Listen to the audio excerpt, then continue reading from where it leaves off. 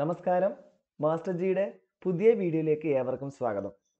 നമ്മൾ ഇന്ന് central nervous സിസ്റ്റത്തിൽ ഒരു 10 MCQs ചെയ്യാൻ പോവുകയാണ്. അപ്പോൾ നിങ്ങൾ ചെയ്യേണ്ടത്, നിങ്ങൾക്ക് ഈ ക്വസ്റ്റ്യൻ കാണുമ്പോൾ നിങ്ങളുടെ ആൻസർ നമ്മുടെ കമൻറ്റ് ബോക്സിൽ ടൈപ്പ് ചെയ്യുക. ഓക്കെ, കമൻറ്റ് ബോക്സിൽ ടൈപ്പ് ചെയ്യുക. നിങ്ങൾ ആദ്യമായിട്ടാണ് ഈ ചാനൽ കാണുന്നതെങ്കിൽ നമ്മുടെ ഈ മാസ്റ്റർ ജി ചാനൽ സബ്സ്ക്രൈബ് ചെയ്യാൻ മറക്കരുത്. കൂടാതെ ബെൽ ബട്ടൺ ക്ലിക്ക് ചെയ്യുക. പിന്നെ കീഴെയുള്ള വീഡിയോസ് കാണുക. ഓക്കെ, അപ്പം നമുക്ക് വീഡിയോസിലോട്ട് കടക്കാം.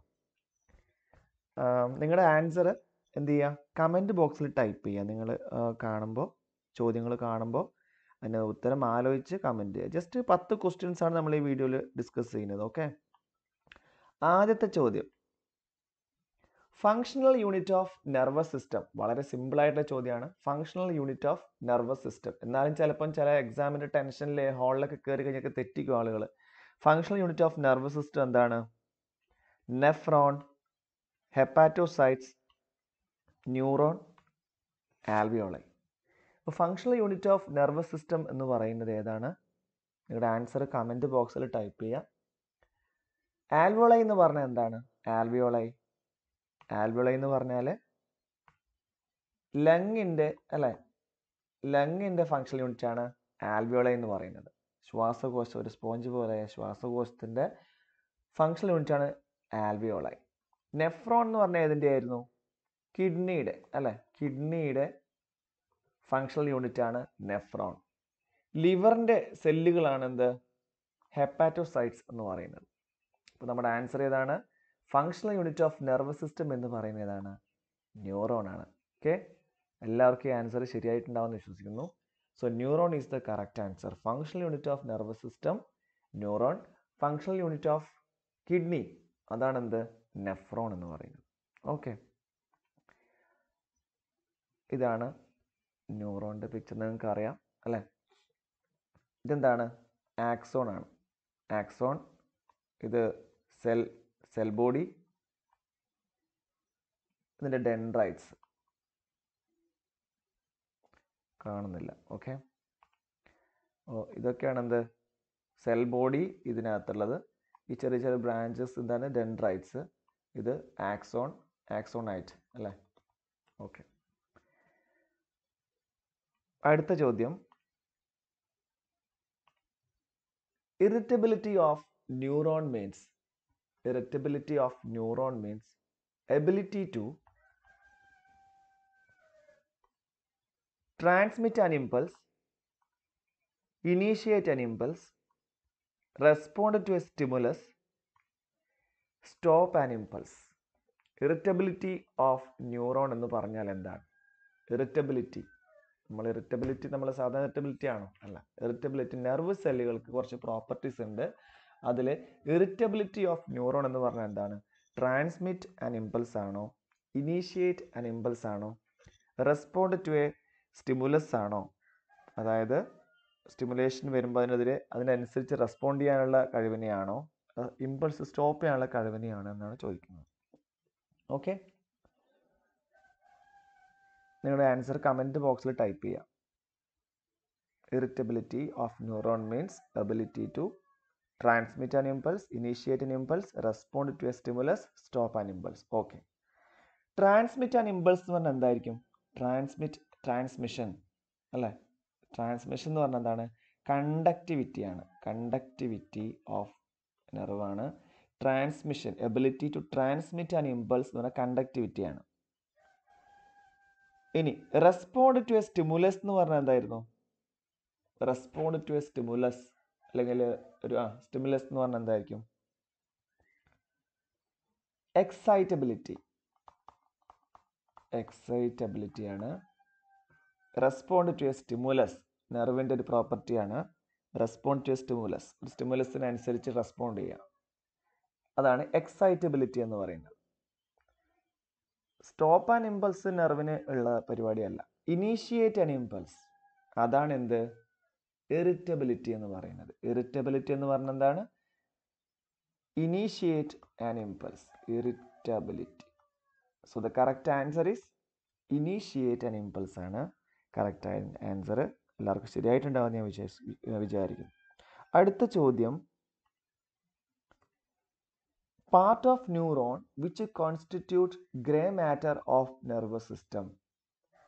നെർവസ് സിസ്റ്റത്തിൽ ഗ്രേ മാറ്റർ ഫോം ചെയ്യുന്ന ന്യൂറോണിൻ്റെ പാർട്ട് ഏതാണ്? Cell body, axon, dendrites, myelin sheath. നിങ്ങളുടെ ആൻസർ കമൻറ്റ് ബോക്സിൽ ടൈപ്പ് ചെയ്യുക. Part of neuron which constitute grey matter of nervous system. Cell body, axon, dendrites, myelin sheath. ഇതാണ് നമ്മുടെ ബ്രെയിൻ അല്ലേ? ഇതിൻ്റെ ബ്രെയിനിലെ ഔട്ടർ പാർട്ടിനെയൊക്കെ എന്ത് പറയുന്നു? ഗ്രേ മാറ്റർ എന്ന് പറയുന്നത്. ഈ ഭാഗങ്ങളൊക്കെ ഗ്രേ മാറ്റർ എന്ന് പറയുന്നു. അകത്ത് കാണുന്ന ഭാഗങ്ങളെ എന്ത് പറയുക? വൈറ്റ് മാറ്റർ എന്ന് പറയുന്നു അല്ലേ? സ്പൈനൽ കോഡിലൊക്കെ എത്തുമ്പോൾ ചേഞ്ചസ് ഉണ്ട് എങ്കിലും പുറമേയുള്ള ഭാഗം എന്താണ്? ഗ്രേ മാറ്ററും അകത്തുള്ള ഭാഗങ്ങൾ വൈറ്റ് മാറ്ററാണ്. അപ്പോൾ ഏതൊക്കെ കൂടി ചേർന്നിട്ടായിരിക്കും ഗ്രേ മാറ്റർ ഉണ്ടാവുക? ഏതൊക്കെ കൂടിയിട്ടായിരിക്കും വൈറ്റ് മാറ്റർ ഫോം ചെയ്തിട്ടുണ്ടാവുക? നമുക്കറിയണം എന്താണ് നെർവിൻ്റെ പാർട്ടുകൾ നമുക്കറിയാം. നേരത്തെ നമ്മൾ കണ്ടതല്ലേ? Cell body, dendrites, axon. അല്ല, നീളമുള്ള ടെയിലിനെയൊക്കെ എന്താണ് പറയുക? ആക്സോൺ എന്ന് പറയും. സെൽ ബോഡി എന്നൊക്കെ പുറത്തേക്ക് തള്ളി നിൽക്കുന്ന പ്രൊജക്ഷൻസിനെ ഡെൻഡ്രൈറ്റ്സ് എന്ന് പറയും അല്ലേ? അപ്പോൾ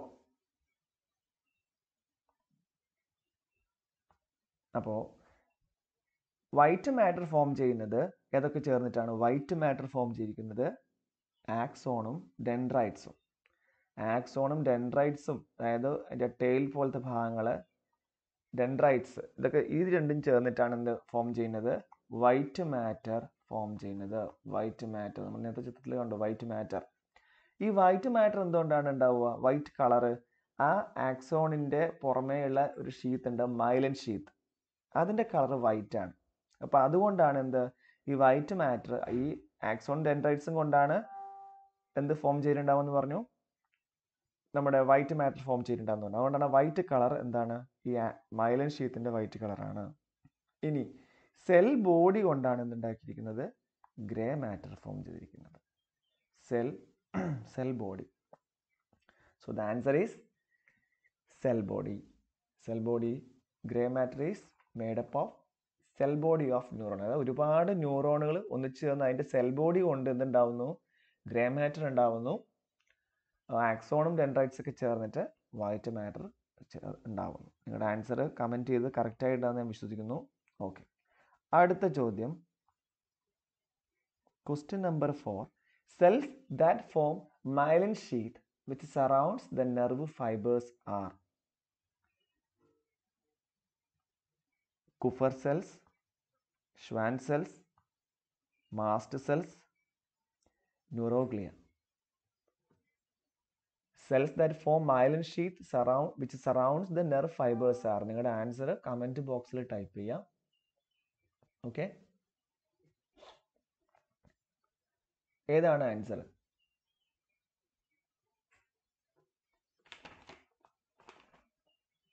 ആൻസർ ടൈപ്പ് ചെയ്യേണ്ടതെന്ന് വിശ്വസിക്കുന്നു. എന്താണ് മൈലിൻ ഷീത്തിലുള്ള, അതായത് ആക്സോൺ, നമ്മൾ ആ ലോങ് ആയിട്ടുള്ള ഇത് പറഞ്ഞത് എന്താണ്? ആക്സോൺ ആണ് അല്ലേ?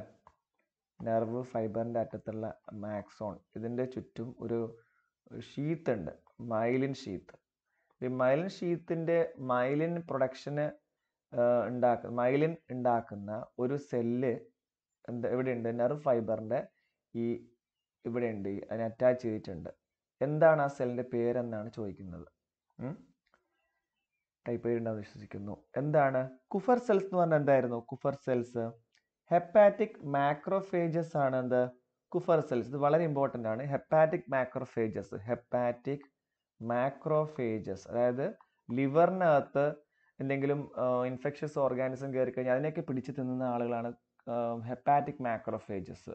എൻഗൾഫിങ് ഇനി ഇൻഫെക്ഷ്യസ് ഓർഗാനിസം അല്ലെങ്കിൽ പാർട്ടിക്കിൾ എന്തെങ്കിലും കയറി കഴിഞ്ഞാൽ വിഴുങ്ങുന്ന ആളാണ് എന്ത്? കുഫർ സെൽസ്. ഇതെവിടെയാണ് ഉണ്ടാവുക? ലിവറിലാണ് ഉണ്ടാവുന്നത്. മാസ്റ്റ് സെൽസ് എന്താണ്? നമ്മുടെ ഇമ്മ്യൂൺ സെൽസ് ആണ്. മാസ്റ്റ് സെൽസ് എന്ന് പറഞ്ഞാൽ ഇമ്മ്യൂൺ സെൽസ് ആണ്. ഇമ്മ്യൂൺ സെൽസ് നമുക്ക് പ്രൊട്ടക്ഷൻ നൽകുന്ന മാസ്റ്റ് സെൽസ്.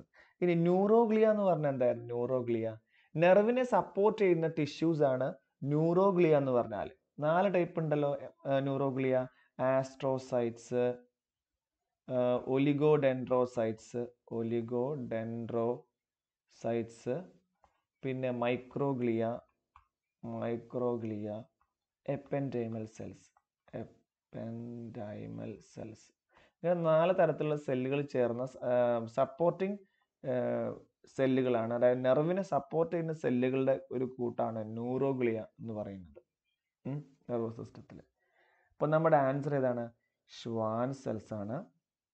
നമ്മുടെ കറക്റ്റായ ആൻസർ ഷ്വാൻ സെൽസ് ആണ്. ഷ്വാൻ സെൽസ് എവിടെ ഉണ്ടാവുക? നമ്മുടെ ആക്സോണിന്റെ സറൗണ്ട് ചെയ്തിരിക്കുന്ന ഏരിയയിലാണ് ഉണ്ടാവുന്നത്.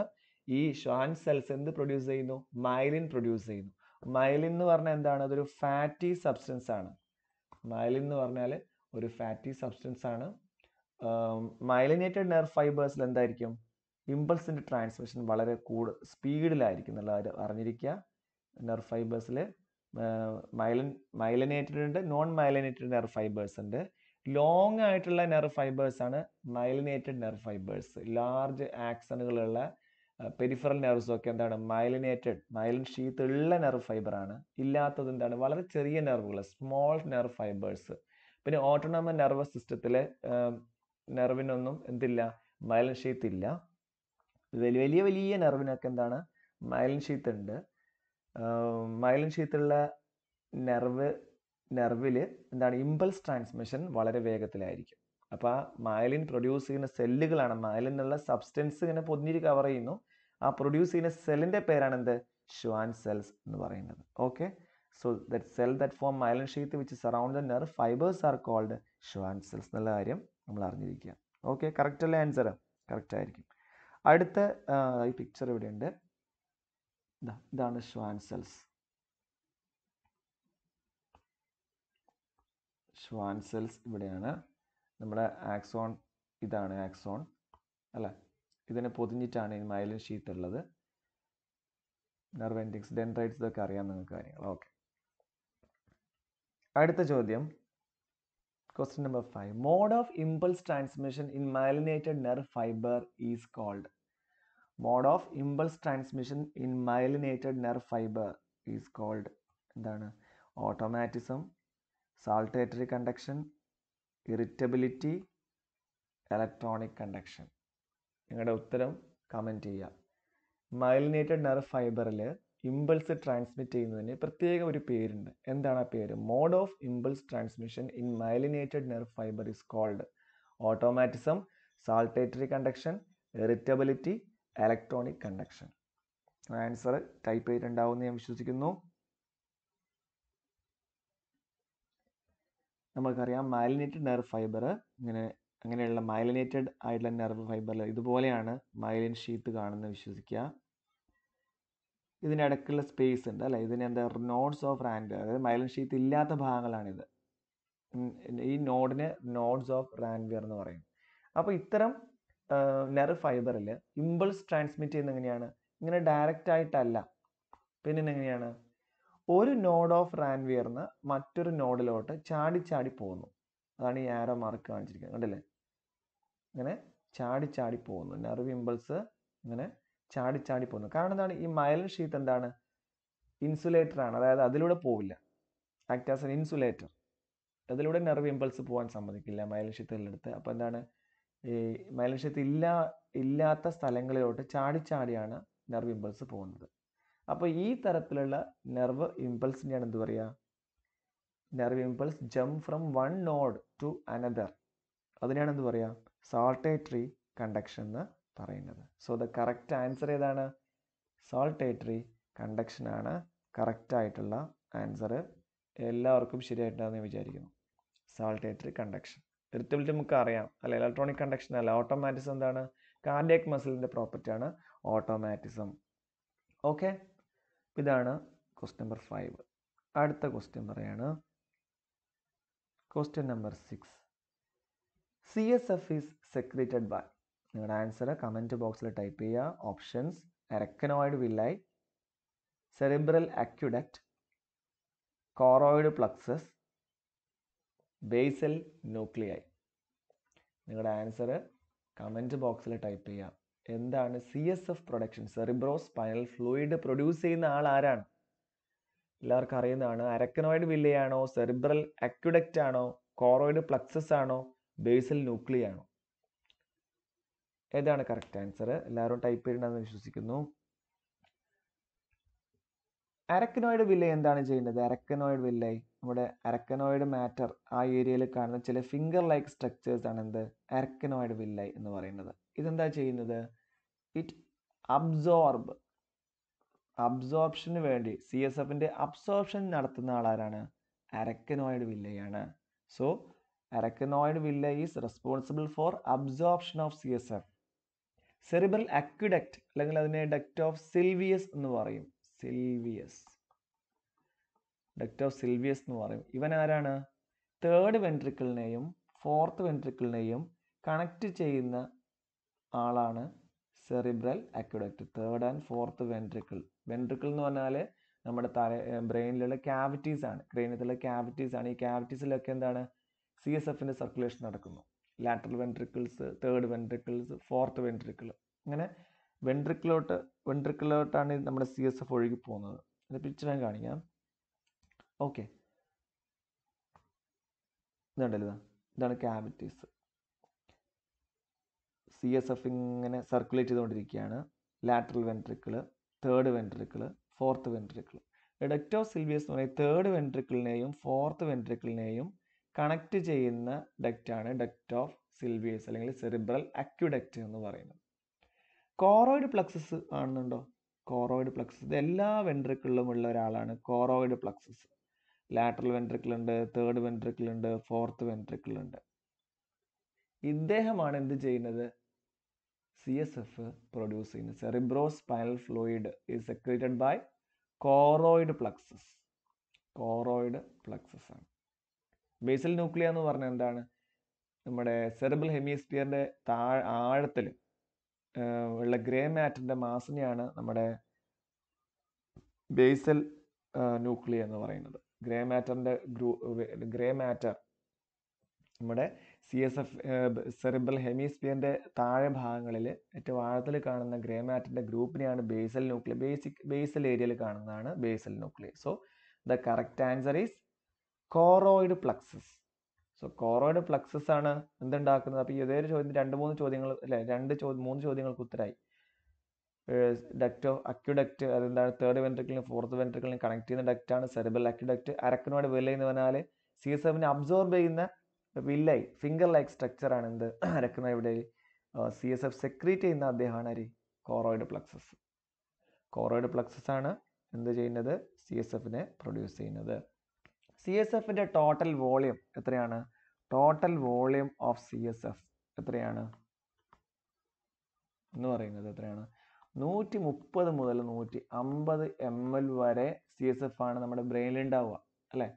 സ്പൈനൽ കോഡ് അതിലോട്ട് ഇറങ്ങി വരുന്നുണ്ട്, സർക്കുലേറ്റ് ചെയ്യുന്ന ടോട്ടൽ വോളിയം ഇപ്പോൾ എത്രയാണ്? 130 150 വരെ ആയിരിക്കും. പക്ഷെ ഡെയിലി പ്രൊഡക്ഷൻ എത്രയാണെന്ന് ചോദിച്ചാൽ എത്രയാണ് ഉത്തരം? ഡെയിലി പ്രൊഡക്ഷൻ എത്രയാണ്? എത്രയാണോ? അല്ല, 600 മുതൽ 700 ml വരെ പ്രൊഡക്ഷൻ ഉണ്ടാകുന്നുണ്ട്. അപ്പോൾ അബ്സോർപ്ഷൻ നടക്കുന്നുണ്ട് ഒത്തിരി അല്ലേ? Daily production. CSFന്റെ pressure, normal CSF pressure എത്രയാണ്? നോർമൽ CSF പ്രഷർ എന്ന് ചോദിച്ചാൽ നമ്മൾ അറിയണം, വളരെ ഓർക്കാൻ എളുപ്പമാണ്, 80 to 180. ഇത്രയും എന്താണ്? mmH2O വാട്ടറിലാണ്. 80 to 180 mmH2 ആണ് നോർമൽ CSF പ്രഷർ എന്ന് പറയുന്നത്. mmH2 80 മുതൽ 180 വരെയാണ് അല്ലേ? അപ്പോൾ ഒരു മിനിറ്റിൽ എത്ര CSF പ്രൊഡക്ഷൻ നടക്കേണ്ടത് ചോദിച്ചാൽ എത്ര വേണം പറയാൻ? 0.3 to 0.5 ml, ഒരു അര ml മാത്രമാണ് മിനിറ്റിൽ ഉണ്ടാക്കുന്നുള്ളത്. Rate of CSF production per മിനിറ്റിൽ എത്രയാണ്? 0.3 to 0.5 ml ആണ് ഉണ്ടാക്കിയിരിക്കുന്നത്. നമ്മുടെ നോർമൽ ICP എന്ന് പറയുന്നത് എത്രയാണ്? ഇൻട്രാക്രേനിയൽ പ്രഷർ എത്രയാണ്? നോർമൽ ICP എന്ന് പറഞ്ഞാൽ എത്ര ആയിരിക്കണം? അത് ഓർത്ത് വെക്കുക, ചില ക്വസ്റ്റ്യൻസ് വരുന്നതാണ്. 5 to 15 mmHg ആണ്. 5 to 15 mmHg ആണ്. ഇനി വേറൊരു കാര്യം പറയട്ടെ, നമുക്ക് GRBS പേഷ്യൻ്റ് GRBS തന്നു കഴിഞ്ഞാൽ നമ്മുടെ CSFന്റെ ഗ്ലൂക്കോസ് ലെവൽ, അതായത് സെറിബ്രോസ്പൈനൽ ഫ്ലൂയിഡിൽ എത്ര ഗ്ലൂക്കോസ് ഉണ്ടെന്ന് അറിയാൻ വേണ്ടി എന്തെങ്കിലും മാർഗമുണ്ടോ? നമ്മുടെ GRBS തന്നിരിക്കുകയാണെങ്കിൽ അതിൻ്റെ 2/3 ആണ് എന്ത്? അപ്രോക്സിമേറ്റ് ഗ്ലൂക്കോസ് ലെവൽ ഓഫ് നമ്മുടെ CSF, അല്ലെ CSFന്റെ approximate glucose level of CSF. ഇപ്പോൾ ഒരു നമ്മുടെ GRBS 120 ആണെങ്കിൽ അതിന് 2/3 എത്രയാണ്? 80 ആണ്. 80 mg/dl ആണ് അയാളുടെ CSFലുള്ള ഗ്ലൂക്കോസ്. ഓക്കെ, GRBS തന്നു കഴിഞ്ഞാൽ അതിനെ 2/3 കൊണ്ട് മൾട്ടിപ്ലൈ ചെയ്താൽ CSFലുള്ള ഗ്ലൂക്കോസ് ലെവലിൻ്റെ ഒരു അപ്രോക്സിമേറ്റ് വാല്യൂ കിട്ടും എന്നുള്ള കാര്യം നിങ്ങൾ ഓർത്ത് വെക്കുക. എഴുതി ക്ലിയർ ആയിട്ടുണ്ടാവുമെന്ന് ഞാൻ വിശ്വസിക്കുന്നു. ഓക്കെ, അപ്പോൾ ഇത്രയാണ് ഈ ക്വസ്റ്റ്യൻ്റെ ആൻസറോട് അനുബന്ധിച്ച് പറയാനുള്ളത്. അടുത്ത ചോദ്യം,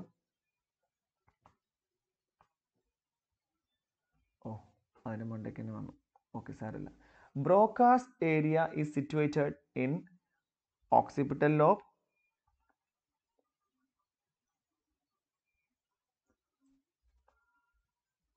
Broca's area is situated in, എവിടെയാണ് ബ്രോക്കാസ് ഏരിയ സിറ്റുവേറ്റഡ് ആയിരിക്കുന്നത്? ബ്രോക്കാസ് ഏരിയ എന്ന് പറഞ്ഞാൽ എന്താണ്? സ്പീച്ച് ഏരിയ, അല്ലെ? സ്പീച്ച് ഏരിയ ആണ് ബ്രോക്കാസ് ഏരിയ എന്ന് പറഞ്ഞാൽ. എവിടെയാണുള്ളത്?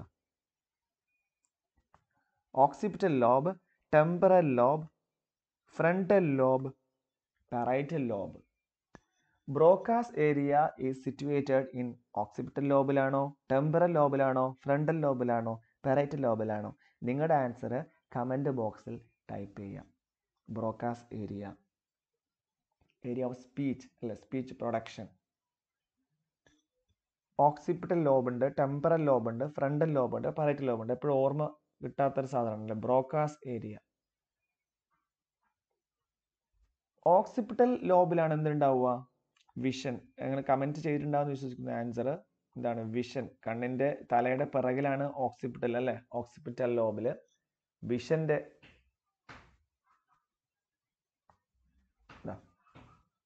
Occipital, vision, site. ഇതാണ് ഏത്? ഓക്സിപിറ്റ്, ഇതാണ്, അല്ലേ? അവിടെയാണ് എന്ത്? വിഷൻ ഉണ്ടാവുന്നത്, ഓക്സിപിറ്റൽ റീജിയനിലാണ്. ഇനി ടെമ്പറൽ ലോബിൽ എന്താ ഉള്ളത്? ഇന്റർപ്രിറ്റേഷൻ ഉണ്ട്. Temporal ലോബിൽ interpretation of sound. അതാണെന്ന് പറഞ്ഞാൽ വെർണിക്സ് ഏരിയ. അതായത് സൗണ്ട് കേട്ട് കഴിഞ്ഞാൽ അതിനെ ഇന്റർപ്രിറ്റ് ചെയ്യണം, അല്ലേ?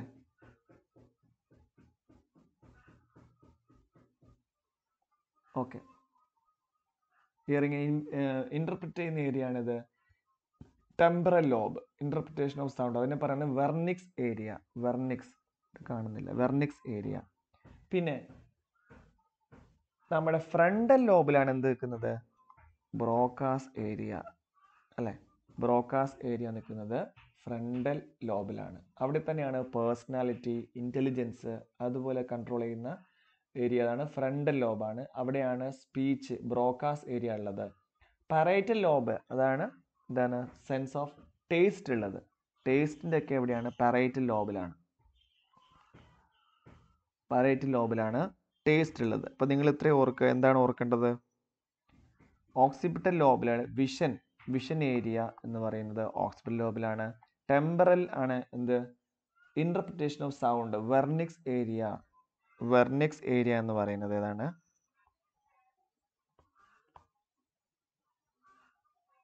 Wernicke's area.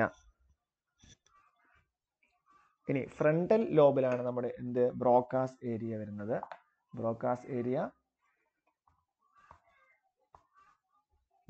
ഏരിയ കൂടാതെ സ്പീച്ചിൻ്റെ ഏരിയ, പേഴ്സണാലിറ്റി, പിന്നെ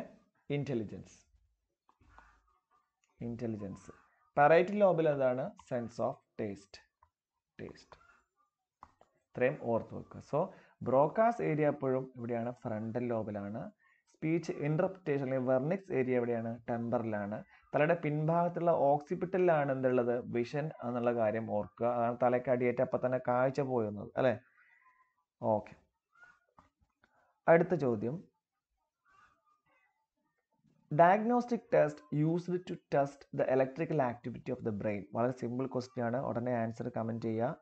E C G, E M G, E C T, E E G. പെട്ടെന്ന് തന്നെ ടൈപ്പ് ചെയ്യുക. Diagnostic test use to test the electrical activity of the brain is ഏതാണ്? E C G എന്തായിരുന്നു? Answer type ചെയ്തിട്ടുണ്ടാവുമെന്ന് വിശ്വസിക്കുന്നു. E C G electro cardiogram അല്ലെ, ഹാർട്ടിൻ്റെ electrical activity നോക്കുന്നു. Electro മൈലോഗ്രാം എന്താണ്? മസിൽസിൻ്റെ ഹെൽത്ത് നോക്കാൻ വേണ്ടി ഇലക്ട്രോ മൈലോഗ്രാം ചെയ്യുന്നു. ഇലക്ട്രോ കൺവൽസീവ് തെറാപ്പി നമ്മൾ സൈക്കാട്രിയിൽ യൂസ് ചെയ്യുന്ന ഒരുപാട് ഇൻഡിക്കേഷൻ ഉണ്ട്. സൈക്കാട്രിയിൽ ഇ സി ടി നമ്മൾ ഉപയോഗിക്കുന്നു. ഇലക്ട്രോ എൻകെഫലോഗ്രാം അതാണ് എന്ത്? E E G. അതാണ് എന്ത്? നമ്മുടെ ബ്രെയിനിൻ്റെ ഇലക്ട്രിക്കൽ ആക്ടിവിറ്റി ഉപയോഗിക്കാൻ വേണ്ടിയിട്ടുള്ള ടെസ്റ്റ്, ഇലക്ട്രോ എൻകെഫലോഗ്രാം. അപ്പോൾ answer is E E G.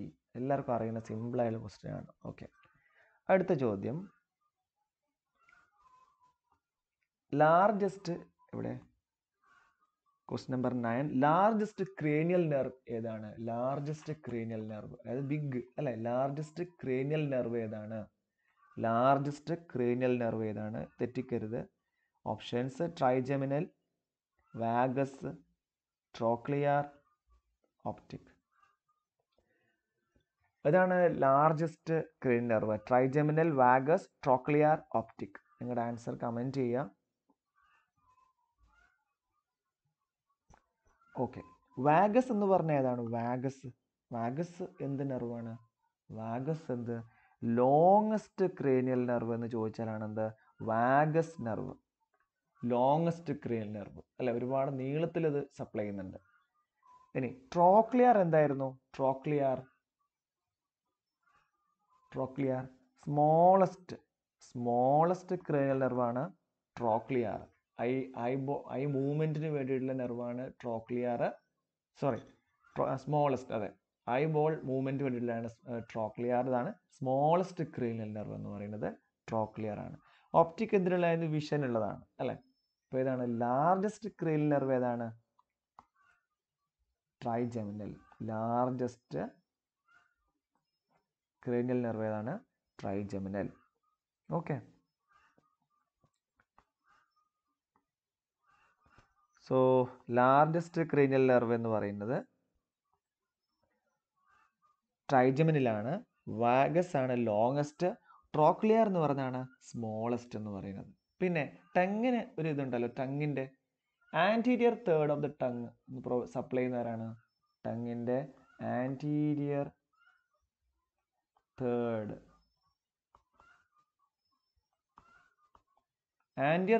Supply ചെയ്യുന്ന അദ്ദേഹത്തിൻ്റെ പേരെന്താണ്? ഇത് ഇടയ്ക്കിടയ്ക്ക് ക്വസ്റ്റ്യൻസ് ചോദിക്കാറുണ്ട്. Anterior third of tongue is supplied by. ഇതാണ് ഫേഷ്യൽ നെർവ് അല്ലെ, മുഖത്തുള്ള നെർവാണ് ഫേഷ്യൽ നെർവ്. നാവിൻ്റെ മുൻഭാഗത്ത് സപ്ലൈ ചെയ്യുന്ന ഓർക്കാണ് ഫേഷ്യൽ നെർവാണ്. പോസ്റ്റീരിയർ തേർഡ് ഏതാണ് സപ്ലൈ ചെയ്യുന്നത്? ഗ്ലോസോ ഫെറഞ്ചൽ. ഈ പോയിന്റ് വളരെ ഇമ്പോർട്ടൻ്റ് ആണ്, നിങ്ങൾ ഓർത്തു വെക്കും. Okay, anterior third facial നെർവും, posterior third ഗ്ലോസോ ഫെറഞ്ചലും taste ടങ്ങിന് വേണ്ടി സപ്ലൈ എന്നുള്ള കാര്യം ഓർക്കുക. ഓക്കെ, അടുത്ത ചോദ്യം, ലാസ്റ്റ് ചോദ്യമാണ്. Which of the following cranial nerve is not relate with movement of eyeball? Cranial nerve eyeball മൂവ്മെന്റിനായിട്ട് relate ചെയ്യപ്പെടാത്ത നെർവ് ഏതാണെന്ന ചോദ്യം ശ്രദ്ധിച്ച് കേൾക്കണം. വളരെ ഇമ്പോർട്ടൻ്റ് ആയിട്ടുള്ള ക്വസ്റ്റ്യൻ ആണ്. ഒക്യുലോമോട്ടോർ, ഒപ്റ്റിക്, ട്രോക്ലിയർ, അബ്ഡ്യൂസൻസ് അല്ലേ. ഒക്യുലോമോട്ടോർ ആണോ, ഒപ്റ്റിക് ആണോ, ഏതാണ്? ട്രോക്ലിയർ ആണോ, അബ്ഡ്യൂസൻസ് ആണോ? ഇതിൽ ഏതാണ് കാഴ്ചയായിട്ട് നമുക്ക് ബന്ധമില്ലാത്തതെന്ന് ചോദിച്ചാൽ ഇതിപ്പോൾ ഏതാന്ന് ഒറ്റയടിക്ക് നോക്കിയാൽ നമുക്ക് ഇങ്ങനെ മനസ്സിലാവില്ല അല്ലേ. കണ്ണുമായിട്ട് ബന്ധമില്ലാത്തത് ഏതെങ്കിലും കൂടി നമ്മൾ ചിലപ്പം കറക്കി കുത്താൻ സാധ്യതയുണ്ട്. ഓൾ ഫാക്ടറി ഏതായിരുന്നു? നമുക്ക് മൂക്കുള്ളത് എത്രയാണ്? ഒന്നാമത്തത് എപ്പോഴും ആദ്യത്തെയാണ് 3 നമുക്കറിയാം അല്ലേ. ഒരു മൂക്കാണ് നമുക്കുള്ളത്. സോ ഒന്നാമത്തേതാണ് ഓൾ ഫാക്ടറി എന്ന് ഓർക്കണേ. All factory. 2 കണ്ണാണുള്ളത്, അതുകൊണ്ട് നമുക്ക് രണ്ടാമത്തത് ഒപ്റ്റിക് എന്ന് ഓർക്കുക. മൂന്നാമത്തെ പിന്നെ എന്താണ്? ഒക്യുലോ ഐ മൂവ്മെന്റ് ആണ്, അത് നമുക്ക് ഓർക്കാൻ പറ്റും അല്ലെ, ഒക്യുലോ motor. So ഒക്യുലർ motor ഏതിനാണ്? I ball movement ഉണ്ട്, ഇവിടെ തന്നെ ഉണ്ട്, മോട്ടോറാണ്. ട്രോക്ലിയർ എന്തിനായിരുന്നു? നമ്മൾ നേരത്തെ പഠിച്ചു, സ്മോളസ്റ്റ് ആണ്, ഐ മൂവ്മെന്റിന് വേണ്ടിയിട്ടുള്ളതാണ് അല്ലേ? സ്മോളസ്റ്റ് ആണ്, സ്മോളസ്റ്റ് നെർവാണ്, ഐ മൂവ്മെന്റ് ഉണ്ട്. അബ്ഡ്യൂസൻസോ? അബ്ഡ്യൂസൻസ് അബ്ഡക്ഷൻ ഓഫ് ഐ, കണ്ണ് അബ്ഡക്ഷൻ അഡക്ഷൻ നമുക്കറിയാം, moving away from മീഡിയൽ line, abduction towards മീഡിയൽ line, അഡക്ഷൻ അല്ലേ? So abduction of I ball, അതാണ് എന്ത്? അബ്ഡ്യൂസന്റെ പണി. അപ്പം ഒപ്റ്റിക് എന്തായിരുന്നു? വിഷൻ ആണ് അല്ലെ? കാഴ്ചയുടെ മെയിൻ ആളാണ് ഒപ്റ്റിക് നെർവ്. പക്ഷെ എന്തല്ല, മൂവ്മെന്റ് ഓഫ് ദ ഐബോളുമായിട്ട് ബന്ധമില്ല. Not relate with movement of eyeball. Arc? Optic നെർവിന്. അത് വിഷൻ കാഴ്ചക്ക് സഹായിക്കുന്ന ആളാണ് ഒപ്റ്റിക് നെർവ്. പക്ഷേ ഐബോളിനെ മൂവ്മെന്റ് നടത്താൻ ആരില്ല? ഒപ്റ്റിക് നെർവ് ഇല്ല. So the correct answer is optic nerve. Okay, അപ്പോൾ ഈ കാര്യം വളരെ ഇമ്പോർട്ടൻ്റ് ആണ്. ക്വസ്റ്റ്യൻ ശരിക്കും വായിച്ചാലേ ചിലപ്പോൾ കിട്ടുള്ളൂ അല്ലേ? ചിലപ്പോൾ നമുക്ക് മറ്റുള്ള ആൾക്കാരുടെ പ്രവർത്തനത്ര പരിചയം ഇല്ലെങ്കിൽ ചിലപ്പോൾ നമ്മൾ പരിചയമില്ലാത്ത അല്ലെങ്കിൽ ഓ കാണാത്ത അല്ലെങ്കിൽ ചിലപ്പോൾ അങ്ങോട്ട് തട്ടും.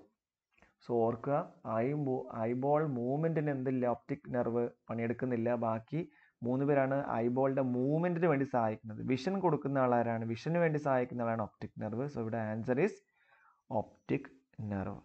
സോ ഇത്രയാണ് നമ്മുടെ ഇന്നത്തെ ഈ വീഡിയോയിൽ ഡിസ്കസ് ചെയ്ത കാര്യങ്ങൾ. നിങ്ങൾക്ക് നിങ്ങളുടെ ക്വസ്റ്റ്യൻ എത്ര മാർക്ക് ഇപ്പോൾ ടോട്ടൽ നിങ്ങൾക്ക് എല്ലാം ശരിയായിട്ടുണ്ടാവുമെന്ന് വിശ്വസിക്കുന്നു. എത്രയാണെന്നുള്ള കാര്യം നോക്കുക. Okay, so thank you. എല്ലാവരും നന്നായി പഠിക്കുക. Thank you so much. അടുത്ത വീഡിയോയിൽ കാണാം. ഓക്കെ.